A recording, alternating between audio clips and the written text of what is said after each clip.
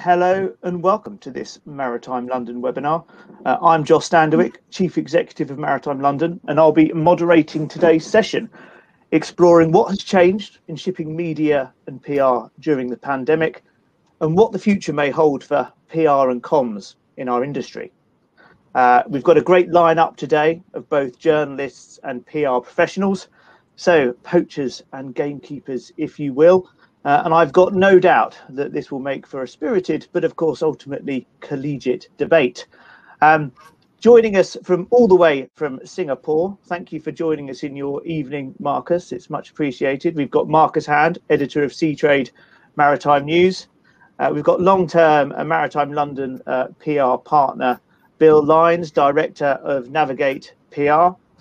One of our newest members in Ben Pinnington, founder of Polaris Media, and I think soon to be published author on this very subject. So I'm sure Ben's going to have lots of very interesting things to say. And joining us all the way from Northumberland, evidencing her steadfast commitment to the shipping industry, that she even joins webinars while she's on holiday, we've got Janet Porter, chair of the editorial board at Lloyd's List. Before we get started, I'll provide a quick run through of housekeeping notices. We're all very well versed in this now, but if we do experience any technical difficulties, please do bear with us. We will do our best to minimize background noise, but I'll warn you, Janet is in the middle of a working farm. So if you hear any livestock in the background, don't be panicked. This webinar is being recorded and will be made available on Maritime London's YouTube channel. And we'll, of course, send a link to all participants.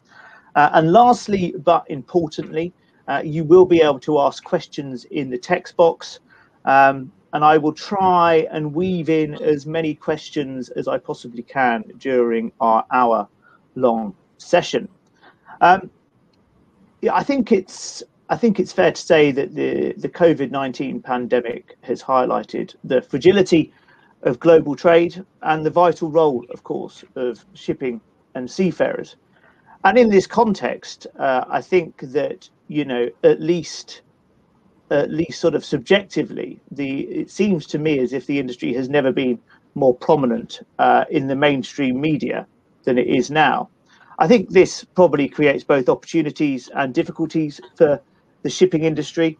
And in that context, I think it would be really useful to invite Bill Lyons from Navigate, who I think's got some interesting stats for us, just to show how the industry has been taken up over the last 24 months and how it's changed in that time in the context of the mainstream media. So, Bill, I'll pass over to you now, and then we'll take it from there. So, Bill, thanks very much. Well, thank you, Joss, and thank you for inviting me to present. When I was invited to present, I thought it'd be helpful maybe to set the scene a little bit, and we all talk about shipping and how it's perceived, etc. So I thought it'd be helpful to back it up with some facts and figures. So I did a quick and fairly quick and dirty search, looking at how many English language articles have been in the media since January 2018. So we threw in all sorts of search terms, vessel types, keywords, like containers and Baltic Dry Index, etc., etc. And what's quite interesting is that you see how everything absolutely spiked in March 2020, as COVID took off. And really here, what we were seeing is a huge amount of articles looking at particularly the cruise ships, people stuck on cruise ships, the disaster that was unfolding, people getting sick, dying, the chaos that was happening. On top of that, then, of course, you had the impact on trade, question marks around what was happening. But really, it seems that it's everything that we've been looking at here just sort of came through in March. So it's the issue on the crew, the issues on crude oil, the drop in crude oil price, the impact on freight rates, the impact on the container market, the Suez Canal, obviously, in April this year. Climate change hasn't gone away. All of these things have been covered by the media, but it's really in March it was just absolutely phenomenal. We've never seen anything quite like it. And even, you know, in the wake of the Ever Given back in April, the level of media coverage was still dwarfed by the onset of the pandemic. So I thought that would just, you know, as I say, it's not an exact science. This, I'm not going to claim this is covering absolutely everything, and you can, but it gives you a sense. It gives you a sense of the level of interest that's out there in the media. If I could just ask you, Joss, if you could just turn to the next slide here. Here I'm showing the sentiment. So again, I don't know how much to read into this, but again, the media monitoring systems they've taken every word in the English language and given it a score. It's either positive, neutral, or negative. And then they just throw that, you know, do the analysis, take all the articles that are out there and decide if an article's positive or negative. Okay, it's not an exact science, but again, it gives you an idea of, this is looking at just this year, from the beginning of this year, of where the sentiment is. And, you know, it's a mixed picture. So again, I thought that would be just helpful, just to throw these slides up, just to open the discussion. I'd be interested to hear the take on my other panelists on this. Thank you. Thanks for that, Bill. If I could invite the other panelists to join the screen. I think that Bill has highlighted something really interesting there, and I think, as I say, it backs up our sort of assertions in regards to how the mainstream media has engaged with the shipping industry, particularly over the last 12 to 18 months. And as I say, I think that creates opportunities and difficulties. From one of the things that I've sort of picked up is that, you know, we're hearing shipping talked a lot more in the Today programme and in the broadsheets, etc. And we can't expect mainstream journalists to be fully across the complexities of the market.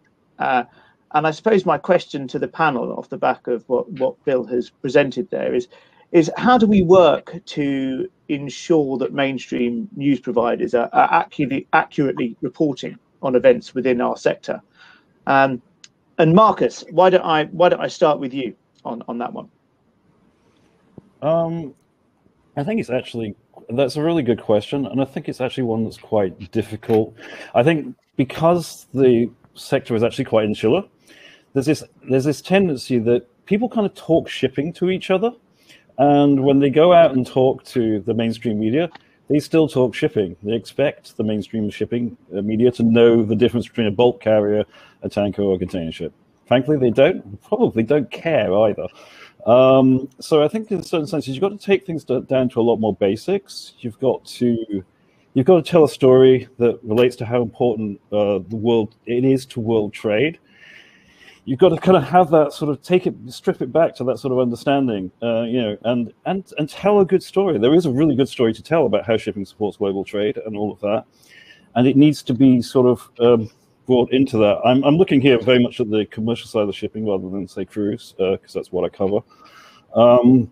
And I feel that it's very much about being able to tell that story if you're looking to mainstream media, rather than getting into and bringing in the human element, which I think, especially with the crew change crisis, has been so important. Is bringing in that human element and humanizing the story. It's not just about money as well. It's also about human lives, people missing family events, people being stuck on ships when they were supposed to be married. All these things. There's all these great human stories that you can bring out. And these can make a really good story in mainstream media.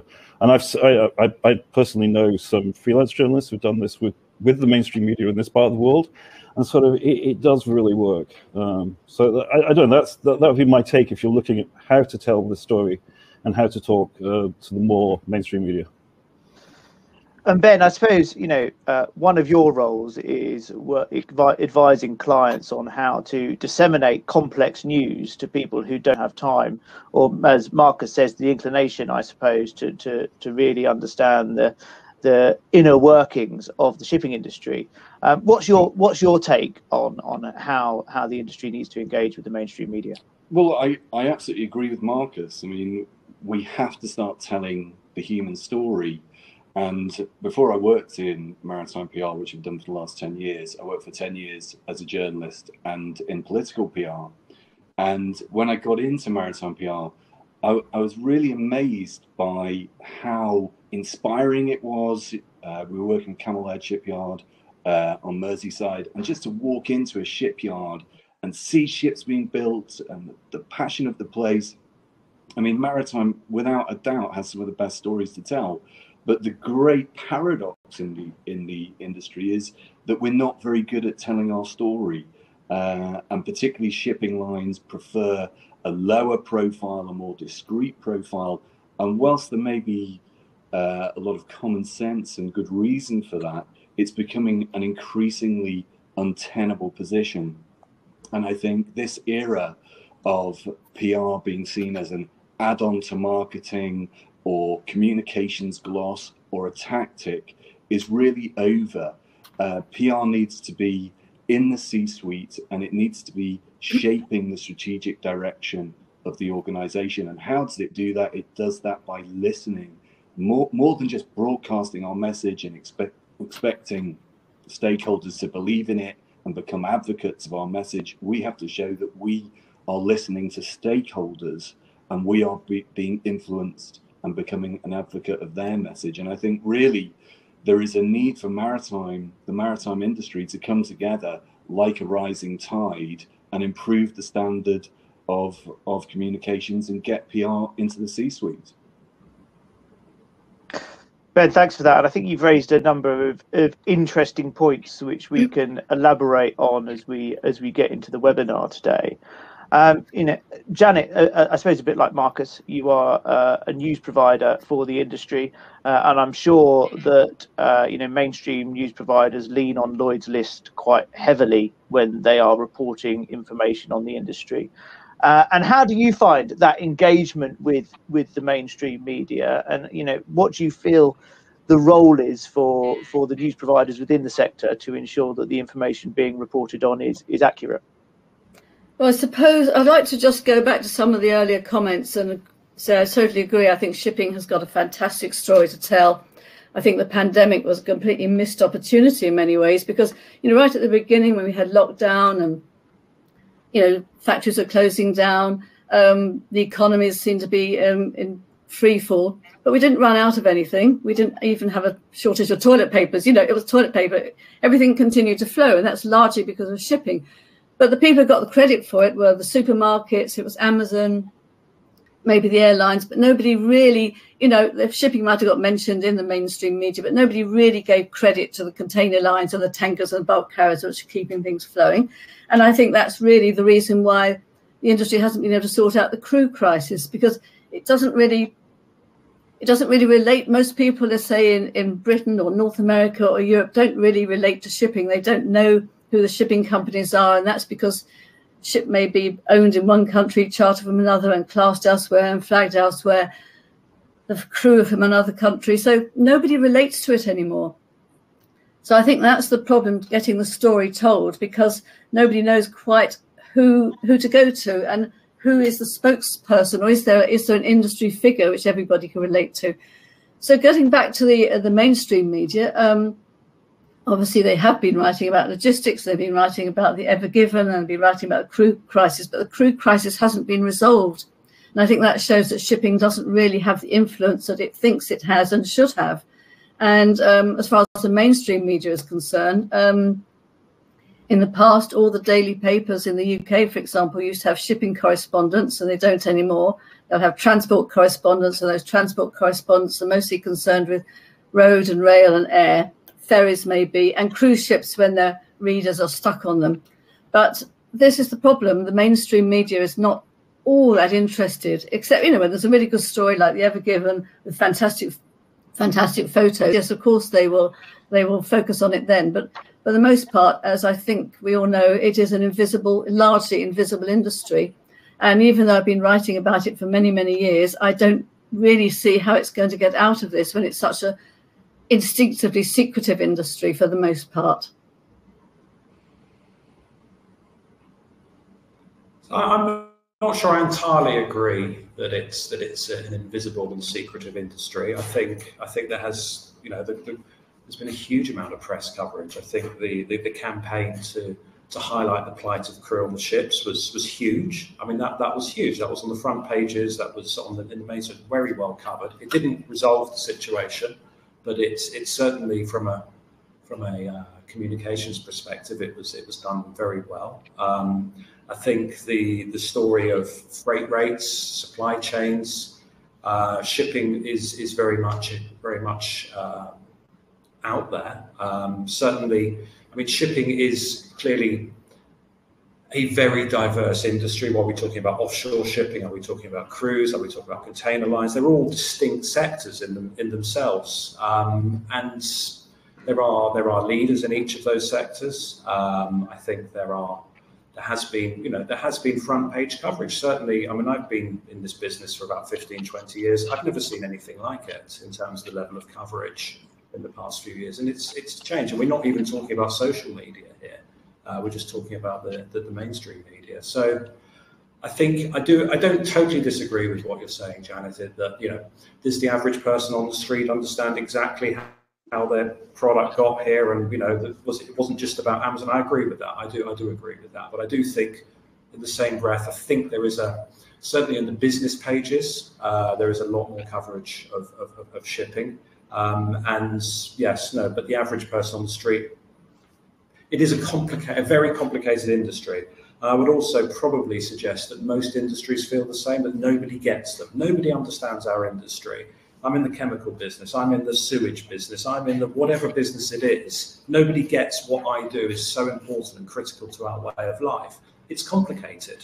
It is a complicated business, and it's difficult to get that across.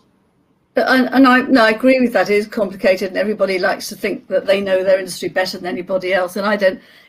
I think part of the problem of getting a lot of stories into the mainstream press is because there is a very active trade press as well, and that's in a way the mainstream media feels they can't actually cover it as well as maybe, I say, Lloyd's or Seatrade or Tradewinds or whatever. And I don't think there are many other industries who've got such an active and diverse trade press as shipping. So I think that may be one of the issues. But it is an instinct, for the most part, it is an instinctively or secretive industry. And I think, in a way, if I can name check Maersk, I think they're trying to change it. They are reaching out very successfully to the mainstream business press. And it helps that they've listed as well. I think this is part of the problem. The FT or the Wall Street Journal, for the most part, is not going to write about companies that aren't listed. And so that's part of the problem. But overall, I think it is because it is so complicated, and ship owners do tend to duck for cover when things go wrong, which they shouldn't do. They shouldn't be afraid of standing up and saying, look, something's happened, we don't know what, but we're going to make sure we find out.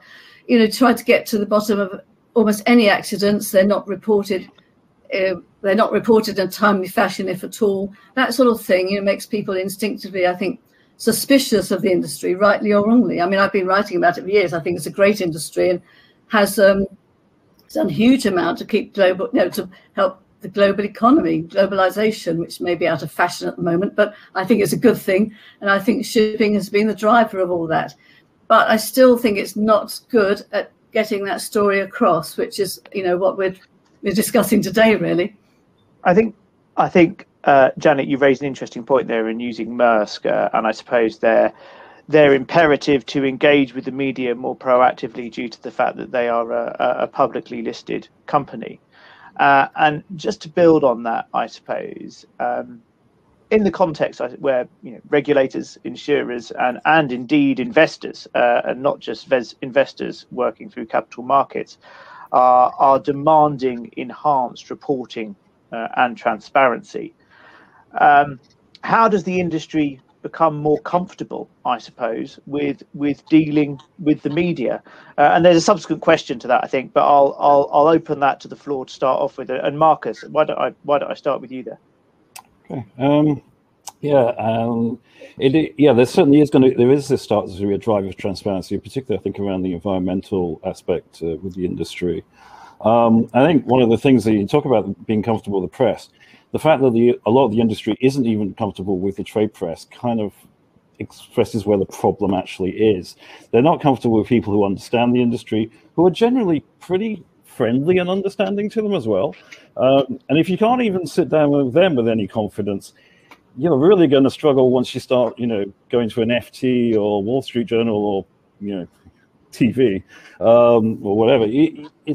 So I think there's a whole sort of level of confidence that needs to be built. There are certain companies, Janet mentioned Maersk, and you're seeing a few other companies at the moment starting to adopt a much more proactive stance on certain things like the environment and issues. And MSC is another one, company who never used to say anything, who now seem, you see a lot and proactively talking about the environment, regulation, things like that. There are a number of examples like that of companies who seem to have understood that they have to engage in terms of the message and in terms of these issues in the industry. And you don't necessarily have to talk about your numbers as a business all the time, but actually talking about the things that the issues, in particular, I think the environment comes in here, and obviously in the last year, the crew change crisis, and sort of engaging on these particular topics and telling that story, the environmental record of the industry. If you compare it to using trucking, for example, the environmental footprint, I mean, shipping is a much more environmentally friendly industry, but that's not how it's perceived. So I think there's a whole series that needs to go through here of learning to talk to the media and how to get that message across. And I think that's where people like Bill and Ben here come in to sort of bridge that gap between the two. Marcus, you've done my job for me and perfectly segued into comment from Ben and Bill. So Ben, I'll start with you and then Bill. I think Marcus is absolutely right about the environmental issue, because this sort of gets maritime out of its bubble into this blinding harsh light of the climate change emergency crisis. So in a way, maritime organisations now have to engage the media, because they have to show what they're doing to go green. And the IMO has made it clear that the maritime sector is responsible for emissions equivalent to a country the size of Germany. So that means that maritime organisations really have to be in touch with the bigger debate about green, and influencers like Greta Thunberg, David Attenborough, the Duke of Cambridge. It's quite possible that maritime could get pulled into the debate. And we see Greenpeace protesting at ports around Europe, which are importing coal.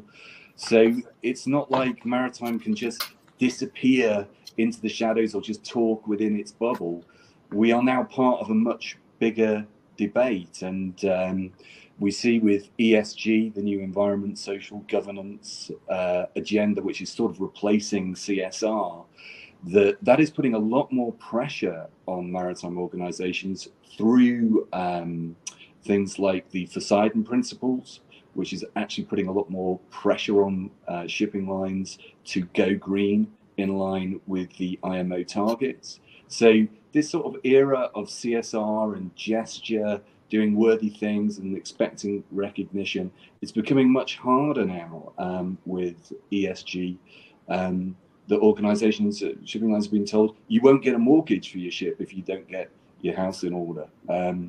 So it's a whole new climate, and organizations need to get all of their messaging right and all of their operations right. And that's why PR needs to be central, not just this add-on, not just this tactics. It needs to be central to the strategic direction of the organization.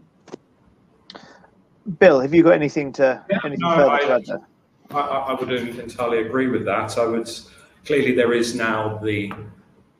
a reason for a privately held company now to communicate, and there is now an imperative to do so. So it's not just perfectly well-run companies, perfectly sound companies that are doing a quite good job, and that's the way most shipping companies work, quietly behind the scenes. They're dealing with a handful of charterers and customers, etc.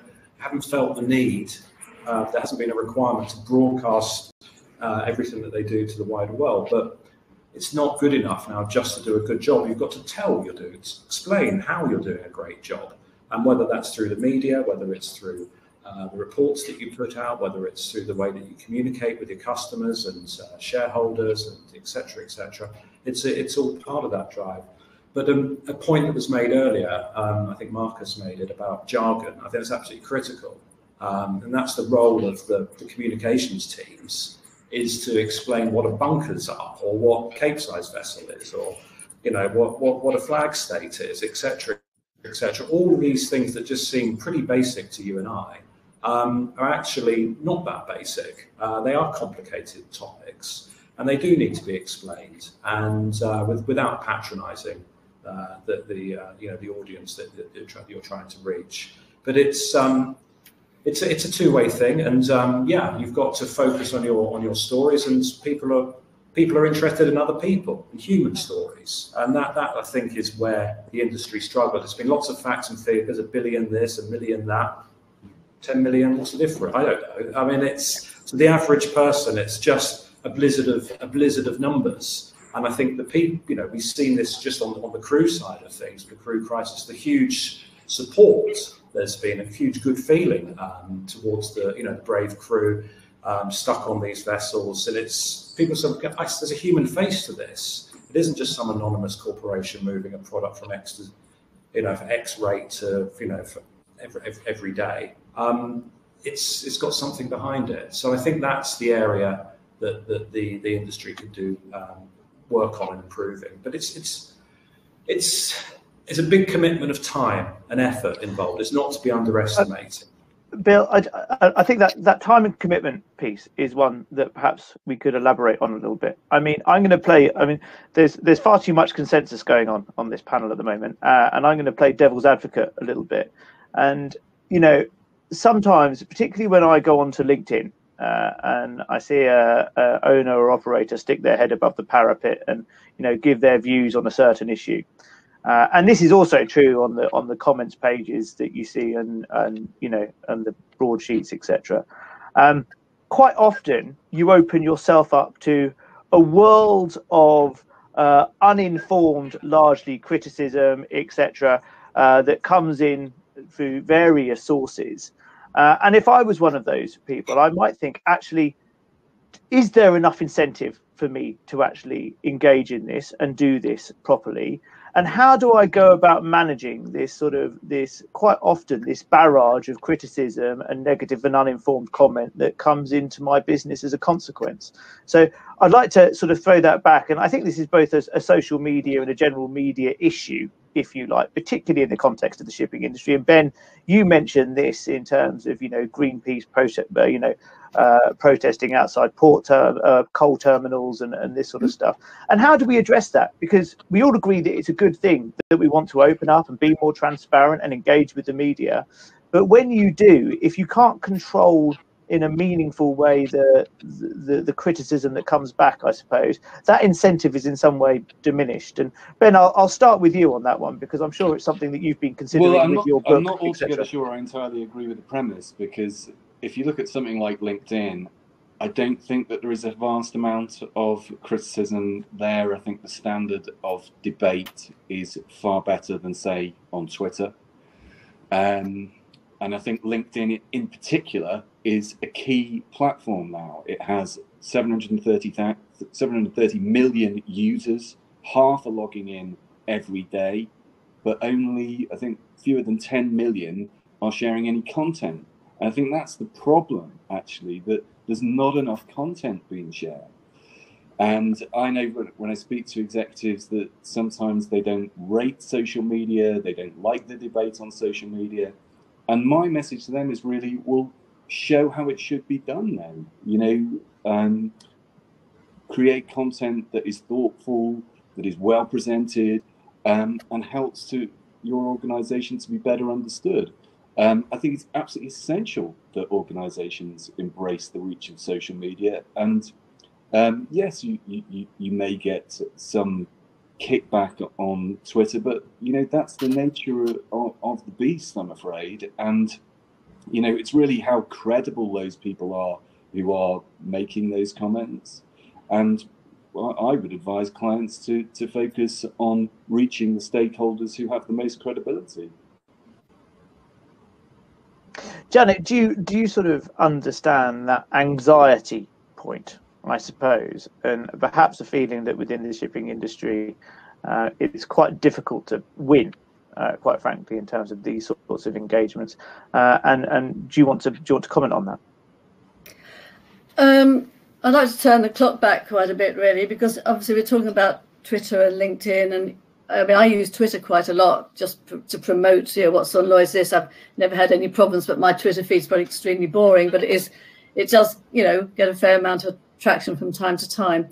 But it's really explaining how the industry works. And many years ago, when there was more time and people were less concerned, I think, perhaps, about controlling the message, a lot of companies, I can name particular things like P&O Containers or P&O Ned Lloyd, would give little press briefings, background briefings, just to explain certain parts. We could discuss the reefer trades or the Trans-Pacific trades or something like that. And Wallenius, the car carrier, used to give an annual press briefing in London just about the global car trades. And I learned a lot from those. Also, you got to meet people on a background basis who are like middle management. And like, for example, I first met Jeremy Nixon when he was a trade manager at P&O talking about Asia-Europe trades, I think, and now he's the chief executive of Ocean Network Express. So you need to have that long-term build-up of relationships and confidence and trust, because trust, as far as a journalist is concerned, is really important, or rather, it's a two-way relationship. So I have certain really senior executives who will talk to me, and I'm sure Marcus does as well. They know it's totally off the record, on background, but they trust us to, trust us with the information, and that information is vital, because I couldn't do my job without it. And I'm sure Marcus would agree. You've got to have those sort of, deep throats or whatever, who are now really senior. But you can't be, it's obviously been very difficult over the past year to go, and I feel quite sorry for younger journalists now trying to build up their network of good, solid contacts who they may have for years if they stay in the industry. So it's building that long-term relationship, and it is quite a long-term relationship. You can't just sort of decide, I'm going to build better relationships with the press, and it won't happen overnight. So whether you do it when we're all allowed to have face-to-face conversations or meetings again, or meet at events or off-the-record briefings, I don't know, or whether you do it through Twitter or social media, it's a long-term project, really, a long-term exercise to build up the relationships to the point when you know that you can get your story across and how to do it. Yeah, no, I get. Sorry. No, Bill, you go. So yeah, I would agree absolutely, and it's about building those long-term relationships. It's about showing people what you do and how you do it, whether that's going into your facilities, going on board the vessels, going into the factory floor, into the shipyard, whether it's spending time in the boardroom with the senior executive team. And it's not, it's a two-way thing. It's not just about communicating when you want something. Oh, look, I've got this wonderful product or service I want to tell you about today. What do you do when the news isn't so great? Or you need some commentary of trying to explain what's going on in the sector. That's also an important part of it. I'd also say that, it's harder and harder, as I think you alluded to, Janet, with the younger journalists. Time. Again, it's a time. It's not just about COVID. It's accelerated these pressures. The average journalist now has got to keep their Twitter feed going, the social media feed going. They've got to generate news stories faster and faster. As newsrooms have been hollowed out. There isn't that level of expertise everywhere. It's a tough job being a journalist. And they do need the support of the industry that they're writing about. So you can't expect them to be an expert. I'm taking Lloyd's list and Seatrade aside, but you can't expect the non-trade press to be expert in your industry. You've got to tell that story and explain to them. No, and I think just to mention something, I mean, you learn so much from just a ship visit or a port visit.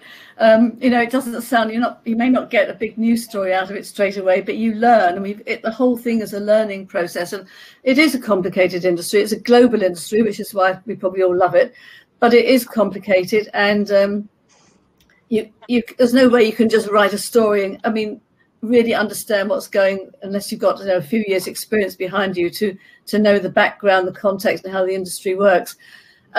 So hopefully when things do get back to a bit more normality, there will be a chance once again for people to go and actually physically see a ship. I think once you've seen a ship, it brings everything into a certain perspective, the scale of it, and how you actually get all those, something like a big container ship, how they actually get from A to B, I still find absolutely miraculous. But, most people have just seen the Ever Given stuck in the Suez Canal and don't think anything more of it except spectacular photos, and they've forgotten about it now. most people have got no idea the story is continuing. But, you know, the trade press, we do continue with it. And it's really building up that level of knowledge and understanding and those personal relationships that hopefully CEOs will continue. When they get to that level, they will continue to have that relationship with the journalists they've known over the years. I just want to build on that point, and it's interesting because in a way it feels a bit like we sort of want our cake and eat it as well, because at the same time, and we've seen this, I think we've definitely seen increased professionalism from stakeholders across the maritime industry in terms of how they engage with the media over recent years. We've certainly seen the growth of internal PR functions within the shipping industry over recent years. And that is a good thing. I am sure it's a good thing. But at the same time, and this is, I'll direct this at Marcus to start off with. At the same time, is it becoming more difficult to access those C-suite executives, if you like, and have meaningful conversations with them about what's going on in the market? And are the messages coming out of companies for journalists perhaps, more, what's the right word here? I think it's fair to say perhaps slightly more anodyne than they would have been previously, when you've just been able to pick up the phone to those C-suite executives and they can give their honest appraisal of things. Marcus, I'll start with you on that question. Yeah, thanks, Joss. I think there is definitely a change undergoing at the moment. I think as Janet sort of shared, if you go back sort of 20 years or something, it was because there weren't the PR people in general, there weren't these people, comms people in a lot of these companies. You either got to know the executives at cocktail receptions and things like that. You kind of had this quite, you could have this very sort of off-the-record type relationship with them, or that's kind of how it worked, and that was good and bad, to be honest. It's got its really good points. And I think you're seeing a shift in that now. You are seeing, as you said, a lot more sort of professional sort of PR setups being put in place in companies or using agencies. The thing is that, unfortunately, I think what you describe as anodyne type messaging is the problem that you're seeing as a result of this. It's just being used by companies, and it's kind of indicative of how it's used in the stock market as well. Like, well, these disclosure terms mean that we can't actually tell you anything. So we'll just sort of issue a completely bland statement that says absolutely nothing. And can you kindly move along now, please, sort of level, rather than actually engaging. It doesn't have to be like that. I've covered, earlier in my career, I covered part of the aviation industry. And that had a much more developed PR sort of kind of communications type strategies. And you got meetings with senior executives. You went for lunch with them. Sometimes it'd be on the record, sometimes it'd be off the record. It was a lot more facilitated and structured than it's tended to be in shipping over the years. There are a few exceptions to that. I think we probably all know who they are. And at the moment, I think there's a sort of a little bit of a crossroads onto that. To me, it's like, do you now? Okay, so you've decided you want to engage PR because you think you've got a message to get out, but if all that message is to basically say this is our message and we have absolutely no other comment, that's really pretty much a total waste of time to all and sundry. And so it's about getting out and talking to people, doing some of those off the record type briefings. It is harder these days. I mean, obviously the last year has been difficult for different reasons, but it is harder when pressure of time. If you tell somebody they've got to take an entire day out to go to a port, the chances are they're going to say, "I'm really sorry, I'd love to, but I don't have the time." Because I'm supposed to file 5 stories to meet my productivity target by, 5 o'clock, and that kind of level type stuff. That unfortunately is the reality of the modern newsroom. Bill, as an intermediary in so many of these conversations, have you got anything to add there about that? I suppose that internal difficulty in regards to the increased professionalism of PR within the shipping industry, and that access and honest engagement with top level executives.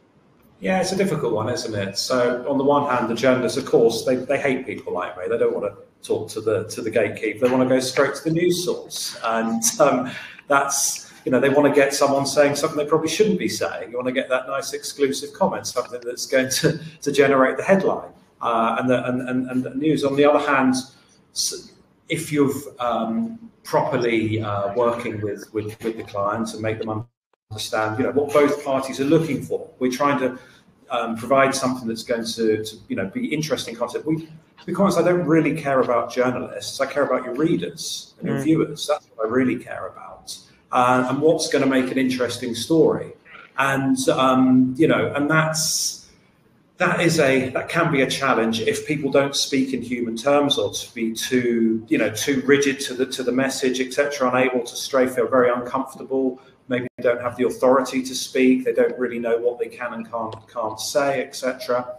That can be a challenge. But I think if properly managed, you've got your key messages, you understand what it is you're trying to say, and you back them up with proof points. We're great because X, Y, Z.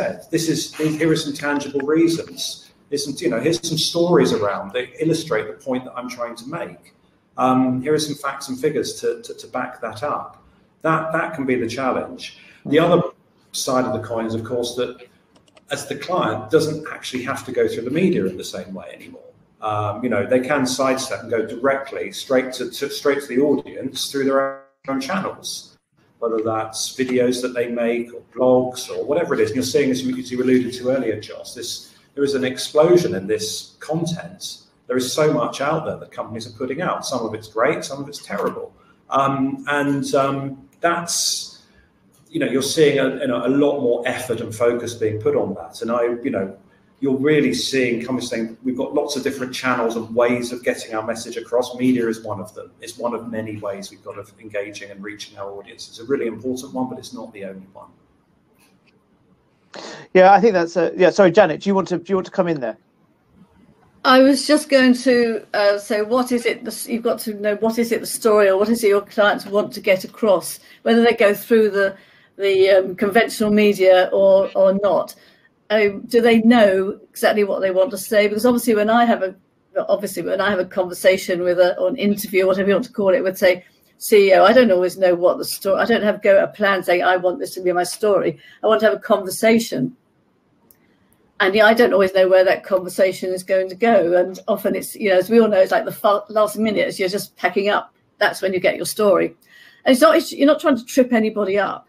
You just, you know, you have a conversation and both sides start to sort of enjoy it, hopefully. Shipping people actually do enjoy talking about their industry, and I enjoy talking about it. So you want to have what you hope is a fairly, you might have a tough interview, but you also want both sides to sort of feel they've got something out of it, but you don't always know at the beginning where it's going to end up or what the story is going to be. And that's what I feel a bit concerned about. If they feel too constrained, they've just got to stick to A, B, C, and D and not veer off that path. We as journalists are just going to have a very dull time, and I think the readers will. So it's really what you want and what both sides expect to get out of it. I would agree with that. I would just say it's very different talking to respected journalists like yourself, Janet, and on a title that gets their business, to someone who's got 5 minutes writing about this topic very quickly today and moving on to something. It's a very daunting prospect for the executive sitting there going, oh my goodness, I've now got to try and explain this really complicated thing to someone who doesn't get it. And I feel very uncomfortable in that position.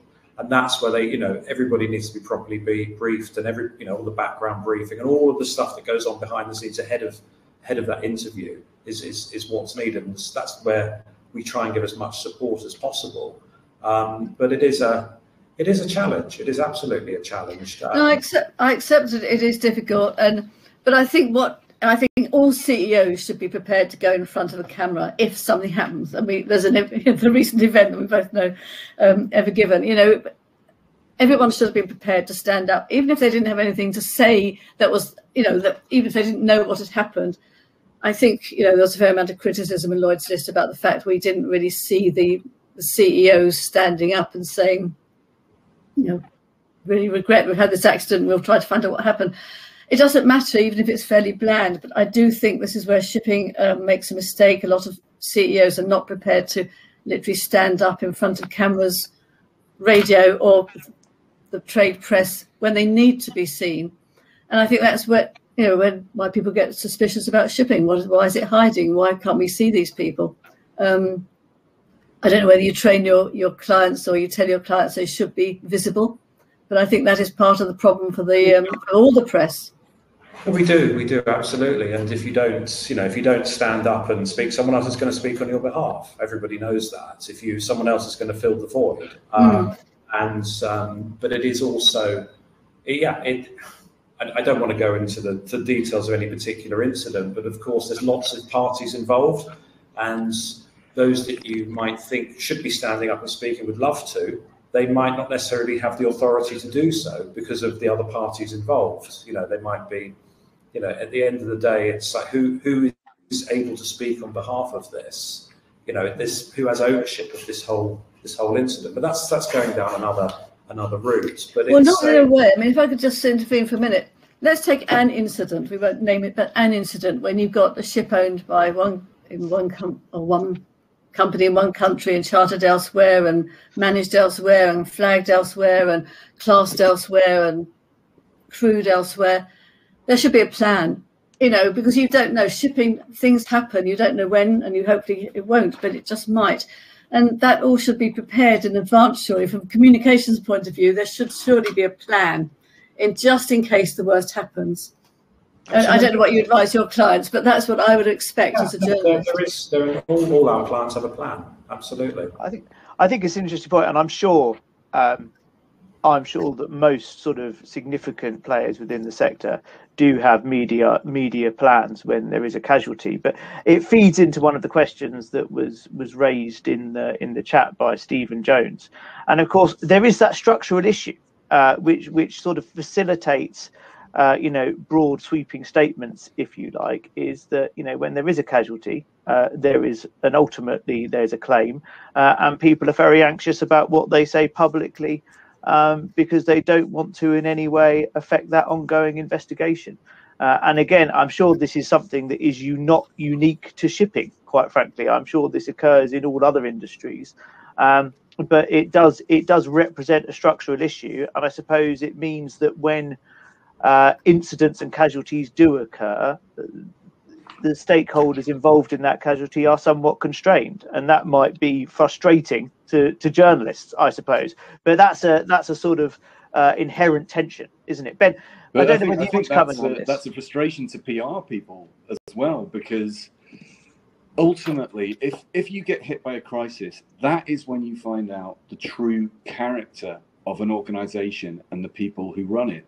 So it's absolutely, in my view, essential that if COVID has taught us anything, that the management comes out, senior management, and shows empathy, shows that they're thinking about the human effect of whatever has happened. That is, to me, fundamental to public relations.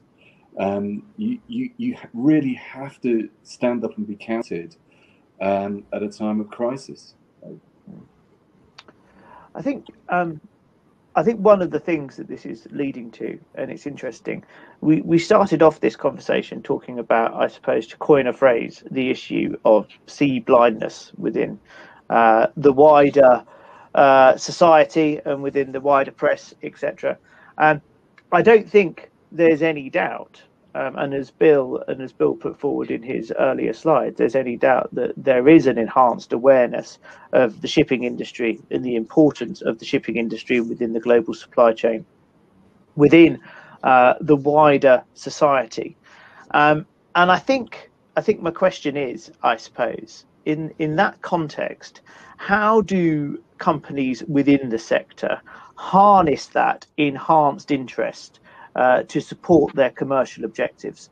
And Bill, I'll start with you on that one.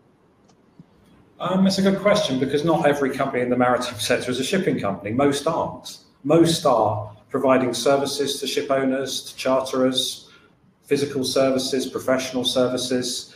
And to what extent can they benefit from a greater awareness of ships and what they do and how they work and the services they require, the impact they have on the environment, etc., is an important one, because companies often do have something interesting to say and to tell, and they're able to provide colour to the bigger story. They're able to provide some evidence or some insight and some information into that. So I think there is an opportunity for smaller companies to benefit from this. They've just got to really align what they're trying to say with what the public's interested in. Can you align what you're doing, the thing that you're involved with as a company, to what's happening out there, what's on the news agenda at the moment? It may or may not be possible, but that's the trick of the game, is trying to do that, whether it's at a local or an international level.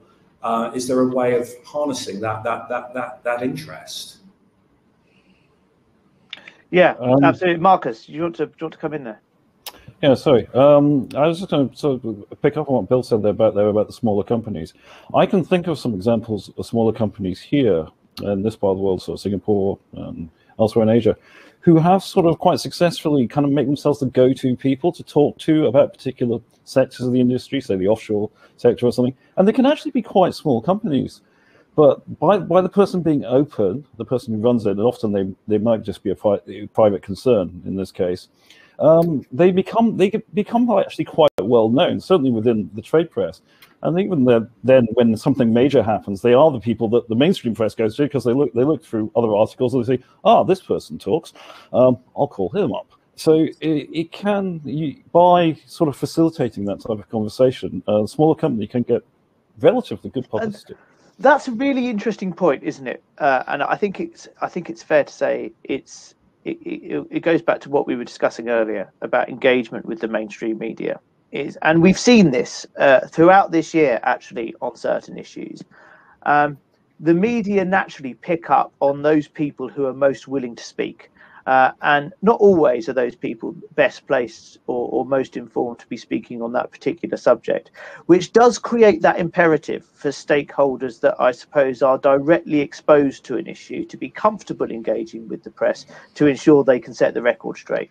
Because I think we've seen this, and we see this at Maritime London. We get producers ringing us up with 2 minutes notice, asking us to speak on this, that and the other.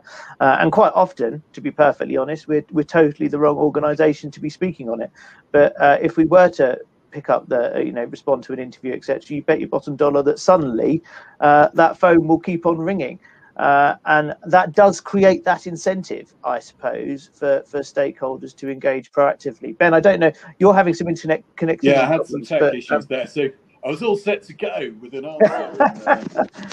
Okay, well, I'll leave you to get up to speed, but Janet, I'll go to you on that one. Yeah, no, I think Marcus has raised a really, really good point.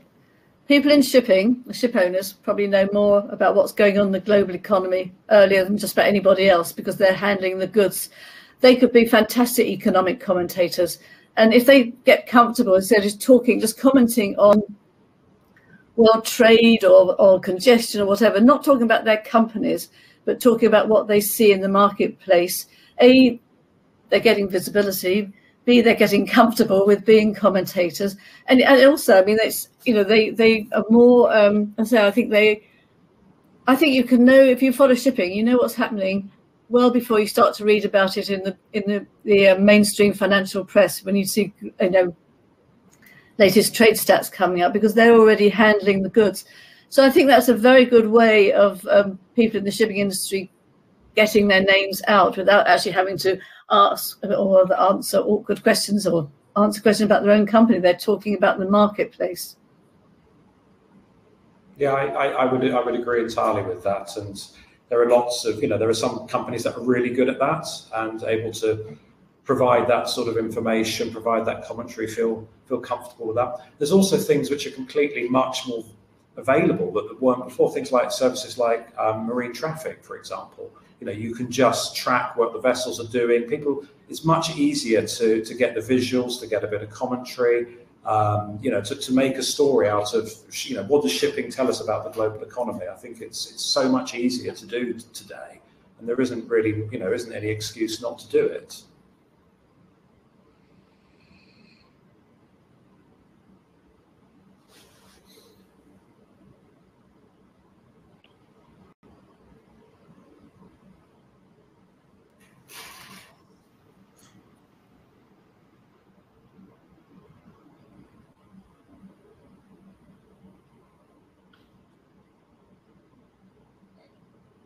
Sorry, I just realised I'm on silent. I was saying, I think there's significant consensus here that there is a significant change within the PR landscape within the shipping industry. And I suppose my question to all of you is, given London and the UK's strength in media and PR, what's our role moving forward in all of this, particularly as it becomes increasingly virtual in the way that we consume news? And Janet, I'll start with you there and then go on to Marcus, who of course is in another shipping hub at the other side of the world. But Janet, I'll start with you. Do you mean London as a shipping centre? What is its role? I think London as a hub for news and PR related services within the sector. Yes, I mean my issue in a way with London, obviously it is a big. Let's talk about London as a maritime centre, but the problem is London doesn't have a sort of ship owners at its heart. I think this is a big weakness, as opposed to say Singapore. But I mean, we used to, since P&O got broken up and sold off, there's no household name shipping company, and I think that is a big drawback, because even though we all know that there's a lot of maritime activities in London, most people outside of our little community, I mean, talking in the UK, are not aware that London is a sort of big shipping centre, a big shipping hub. Having said that, I mean, obviously it's got most of the press, and sort of the trade press, are sort of tend to be London focused, London based, and that must help get the relationship and get those communications going. But I don't really know what to say. Well, I've got the IMO here as well, which all helps, but I'm not really sure what London can do to sort of promote the whole maritime field further. So I'm sorry, it's not a very clear answer, but I'm not really sure. I think that's fine. Bill, have you got anything to add there, I suppose? It's a difficult one, isn't it? I mean, I'm a Londoner, born and bred. I love London. I'm based here in London. I've chosen to base my business here and build a business around the idea that I'm at the centre of a leading maritime hub. So I think it's it's a great place to be based, time zone wise, language wise, expertise wise. You've got to be somewhere. I couldn't think of a better place in Europe to be, but I'm biased. And I think we've covered a lot of this off already in the webinar, and unfortunately I think we've lost Ben. I think we might have lost him for the duration now, unfortunately. But I suppose to conclude, in this fast changing world, and we've got a lot of clients on the call today, if you like, and consumers of news on the call, obviously. What are your top tips for those people who are looking to review and evolve their PR strategies in light of what's occurred over the last 12 to 18 months? And Janet, I'll start with you there. I do think shipping's got a good story to tell. It always has, actually. It's got a great story to tell. It's kept the global economy going. It is invisible, but I think it's got to. And actually, to be fair, there are a lot of documentaries about big ships and things like that. So they are getting better. The industry is getting better at making itself more transparent or more visible. It's just not. It shouldn't be afraid, because it has got a good story to tell. Get to know the journalists. We're quite nice mostly. There might be tough times if there's an incident. Well, to be honest, if you're in a major accident, okay, you're involved in a major casualty, but you already know the journalist, it's definitely an advantage. Don't start to build your media relationships, when there's an accident or something. Make sure you already know the journalist you want to talk to, know the journalist who you think will understand and listen and get the story right. And I think that's the most important thing. You want to have accurate information reported, hopefully well. And that means having those relationships with journalists already established. Yeah, absolutely. Ben, did you get that question? I see you've. I didn't, I'm afraid. No, that's all right. I was just saying we've obviously we're now over time on the webinar, but just to conclude, I was saying that as companies look to evolve their PR strategies to take into account what's happened over the last year or so, what would be your top tips for them? Well, I think as I think has been said earlier, you've got to find the human stories within your business. You've got to find a purpose within your business that is more than what you do, a higher purpose, and have an ethos that really resonates. I mean, you think about Apple and the Think Different campaign and how they celebrated Gandhi and Lenin as people who thought different and thought they could change the world were those that did. And this sort of said something about the attitude and the outlook of people within the business. And I've seen it in companies that we've worked with, camel-led shipbuilders, for example. Their leaders were incredibly passionate about creating jobs and creating work for local people and bringing pride back to the area. And I think, it's finding that human story. You can't just have PR buried remotely. You've got to have it fundamental to the organization. So you're always thinking about, the story that you want to tell and finding those stories of triumph and adversity overcome. I mean, Maritime is steeped with this stuff. And that's the frustration sometimes, that we're sitting on this mountain of value. And we just got to unleash it because we've got better stories to tell than virtually any sector in the world. I mean, going to visit a port or a shipbuilder's compared to going to a data center. I mean, I know what I'd rather do. Absolutely. Yeah, completely agree. Marcus, over to you. Oh, I couldn't agree more about visiting a port versus a data center. But, I think in terms of media strategy, essentially, what I'd say is actually have one. And that might sound a bit glib, but what I mean is actually understand why it is you want to engage the media and what it is you're actually trying to get out of this. I've actually gone to press conferences where they've literally been held for the sake of holding a press conference. And there seems to be no actual objective except to sort of allow people to witter on for a while. You've got to understand what it is you're trying to get across and why. And that could be for the environmental agenda. You want to influence what's going to happen going forward by being seen to be a leader in what you're doing. It can be the human angle, as Ben was saying there, showing there. Very much that was particularly in the last year of the crew change crisis, bringing that human angle in, letting people understand what this industry is about, the people who work in it. Or actually just being kind of like a thought leader and someone who, knows what's happening in the world economy. These are the go-to guys who understand the inner workings of what's happening with trade. And so I think if you can get that strategy set in place and then work out who you want to talk to and engage and all that, I think you've hit on a really interesting point there, Marcus, and we haven't perhaps covered it in enough detail in this webinar, and we're now well over time. But that piece about thought leadership, and actually you showcase your expertise by being willing and able to comment in an educated manner on what is going on within the industry. And in many ways, that is the best way to get your message across. It's far more important than just reeling out stats and statistics about your business, etc. It's about having something useful to say when it needs to be said. And perhaps the industry as a whole needs to be more willing to come forward to provide that commentary when it is required of them. But Bill, I don't know. I'll pass that over to you. I'll keep it simple, and I'll say keep it simple. Keep it simple. Don't over elaborate. Keep it simple.